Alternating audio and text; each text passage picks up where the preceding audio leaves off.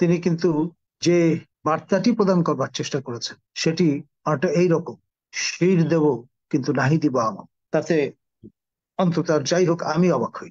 আজকে র্যাবের প্রতিষ্ঠা বার্ষিকী, আমরা সবাই জানি, এবং এই এলিট ফোর্স আমাদের পুলিশ বাহিনীর অঙ্গ প্রতিষ্ঠান, তার উপর মার্কিন প্রশাসন নিষেধাজ্ঞা আরোপ করেছে, স্যাংশন বলি আমরা ইংরেজিতে। শুধুমাত্র 7 জন সাবেক এবং তৎকালীন কর্মকর্তাদের উপর স্যাংশন আরোপ করে তারা ক্ষান্ত হননি, পুরো বাহিনীর উপর এন মাস এই স্যাংশন আরোপ করেছিলেন।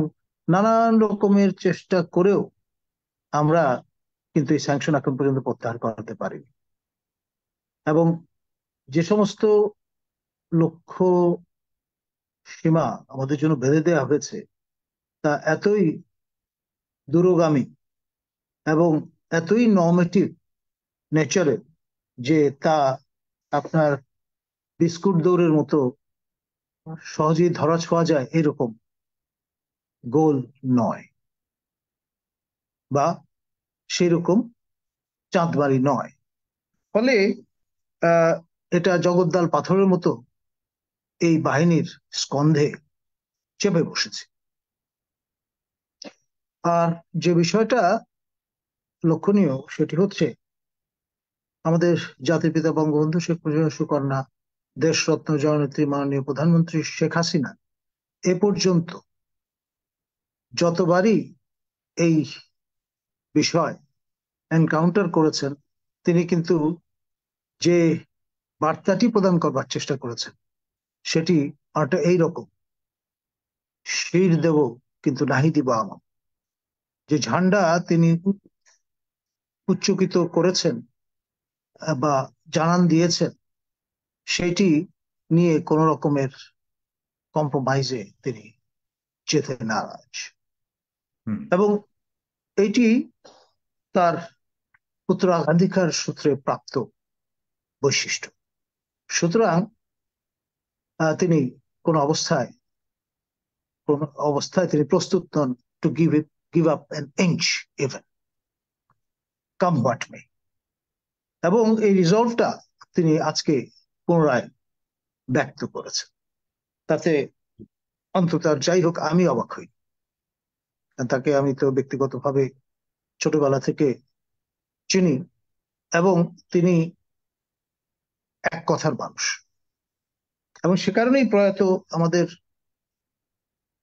অন্যতম সেরা সাংসদ বা সংসদ সদস্য প্রয়াত আমাদের সুরঞ্জিত সেনগুপ্ত বলেছিলেন, বাঘে ধরলে ছাড়ে, কুমিরে ধরলে ছাড়ে, শেখ হাসিনা ধরলে ছাড়ে না। এটা তার আত্মজৈবনিক উপলব্ধি থেকে তিনি জানান দিয়েছেন। এখানে টিট ফর ট্যাট, আমেরিকান কালচারটাও একটা সেরকম সরলীকরণ ভাবে বোঝার চেষ্টা করলেন। You do it for me, I will do it for you. BNP বা জাতীয়তাবাদী দলের এই আন্ডারস্ট্যান্ডিং এ, পারসেপশনে ঝামেলাটা হয়েছে এখানে। মার্কিনীরা পুরো ক্ষেত্রটি প্রস্তুত করে দিয়েছে to play. The ground was prepared, but they were not ready to play. ফলে যা হবার তাই হয়েছে। তারা শেষ সময়ে আপনার ব্যাক গিয়ারে চলে গেছে। এমন ওই র্যাবের নিষেধাজ্ঞা প্রত্যাহারের মতো এরকমের দূরগামী আপনার একটা স্পেস তৈরির চেষ্টা করেছে, যা নিরিখে আমাদের মাননীয় মন্ত্রী এবং শাসক দলের সেক্রেটারি জেনারেল তিনি নির্বাচনের প্রাক্কালে বলেছেন, আপনার ডোনাল্ড লু মহোদয়ের যে চিঠি, তার নিরিখে যে আলোচনা করার মতো পর্যাপ্ত স্পেস বা সময় এখন হাতে নেই। খেয়াল করে দেখেন, আফরিন আক্তারের নেতৃত্বে যে 3 সদস্য বিশিষ্ট প্রতিনিধি দল আসলো এ পাশে, তারাও কিন্তু ওই যে চার্ট অফ ডিমান্ড ডোনাল্ড লু মহোদয়ের পক্ষ থেকে ব্যক্ত করা হয়েছিল 3 মেইন স্ট্রিম পলিটিক্যাল পার্টির সমীপে, তা আবার রিটারেট করেছেন সদ্য কারামুক্ত 2 বিএনপির শীর্ষ নেতা মির্জা ফখরুল এবং আমির খসরু মাহমুদ চৌধুরীকে যখন তারা নেমন্তন্ন করেছেন দূতাবাসে বা আপনার তাদের অবশ্যই বলবো, কারণ মান্যবর রাষ্ট্রদূতের বাসভবন তো দূতাবাসেরই অংশ এক অর্থে।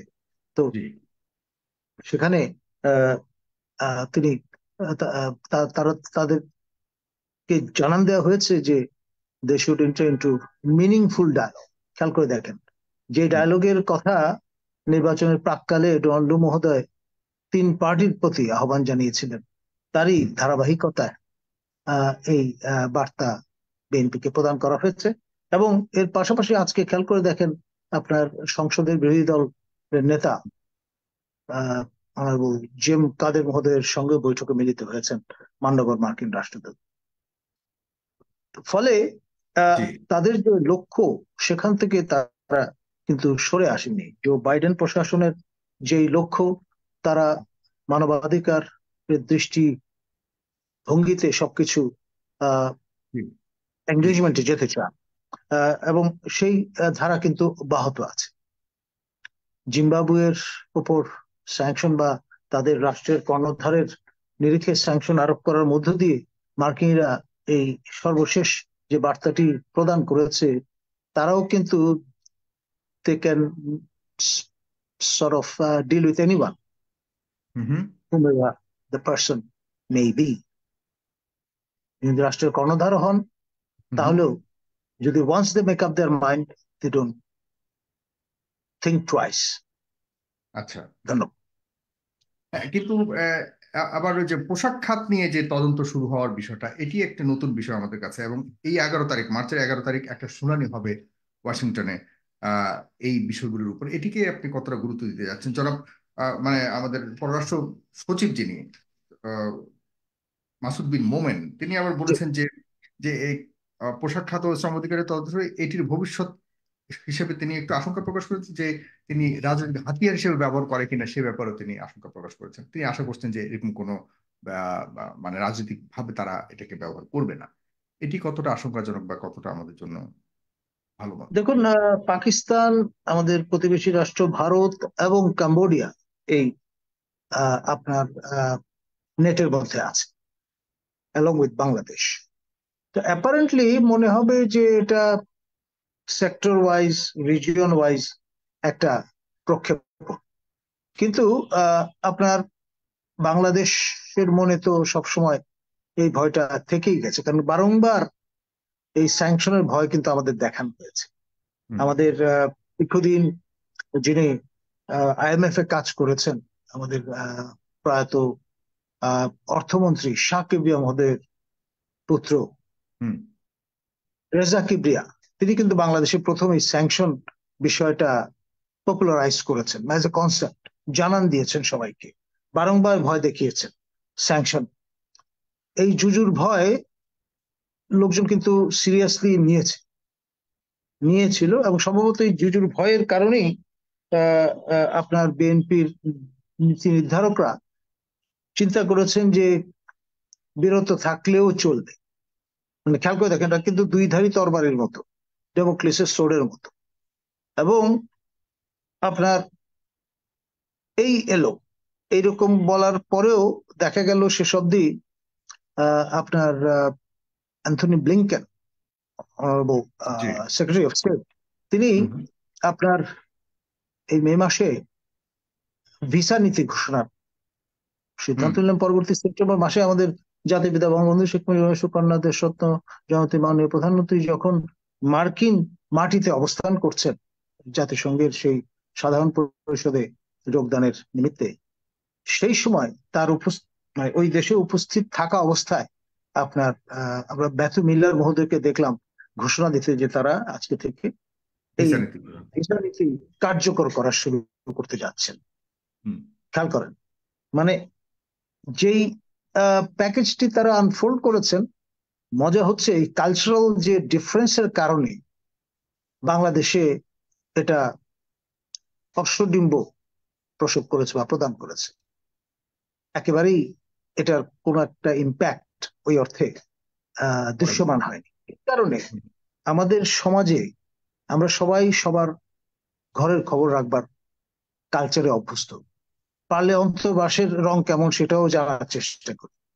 তো হুম, সেখানে আপনার এই যে মার্কিন sense of privacy and where two draw the line, এটা যে স্যাক্রোসেন্ট একটা বিষয়, শুধুমাত্র যার প্রতি প্রযোজ্য তিনিই জানবেন, আর অন্য কারো জানার অধিকার নেই বা জানার সুযোগ নেই, যদি না আপনার এটা তারা ক্লিয়ার ট্রেজারি করেছে, তারা ডিপার্টমেন্ট বলেছে যে নামগুলো এটা আমরা প্রকাশ বলি না, এটা করে আমাদের দেয়। কথা। না না, ট্রেজারি ডিপার্টমেন্ট যদি নাম প্রকাশ করে না দেয়, যেটা জিম্বাবুয়ের ক্ষেত্রে ঘটেছে বা র্যাবের ক্ষেত্রে ঘটেছে, আদারওয়াইজ আপনার জানার সুযোগ নেই। তো ফলে এই যে গ্যাপটা, এই যে lack of understanding to learn and fathom the depth and G understanding of the culture, এখানে মার্কিনিরা পার পেয়ে গেছে বা ভুলে গেছে, কিংবা তাদের মাসুল দিতে হচ্ছে। আর জি এই রিডিং এ জাজমেন্টাল হওয়ার কারণে আপনার বিএনপি তাদের রণনীতি রণকৌশল সঠিকভাবে প্রয়োগ এবং শানিত করতে অসমর্থ হয়েছে।